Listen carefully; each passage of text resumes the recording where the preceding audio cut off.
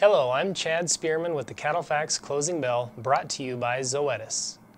The weekly USDA Choice Select price spread has been stuck between $11 and $12 per hundredweight over the last 4 weeks.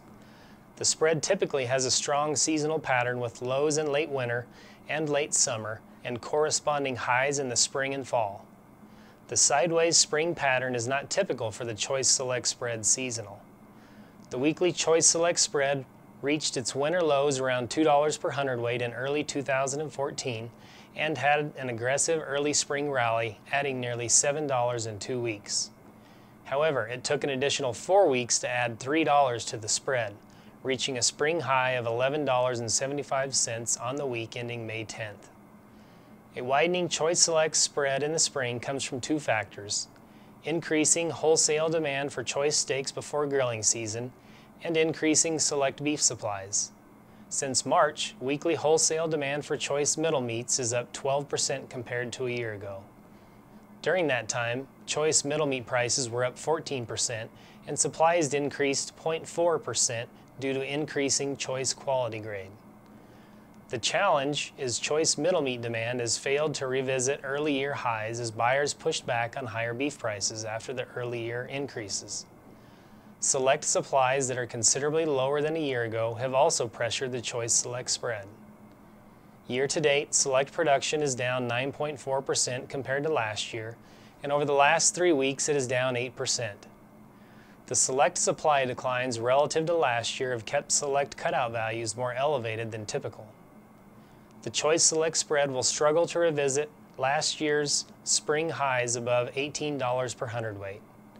Summer lows around $5 per hundredweight are possible again this year, and fall highs could reach more than $15 with favorable demand for early holiday prime rib.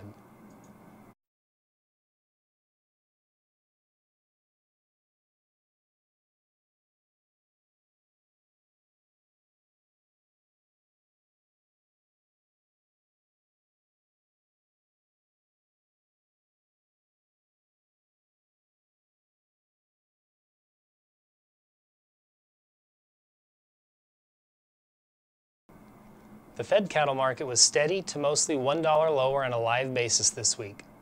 In the South, trade occurred at $143, while sales in the North were primarily from $143 to $145 on a live basis and $230 to $232 on a dress basis. Trade volumes increased as packers procured for a full slaughter schedule next week. Boxed beef traded modestly higher this week following what was reported as good clearance over the holiday weekend. The resulting fill-in buying and lighter kill schedule this week supported beef prices. Feeder cattle values were primarily steady this week, while calves were steady to as much as $5 higher.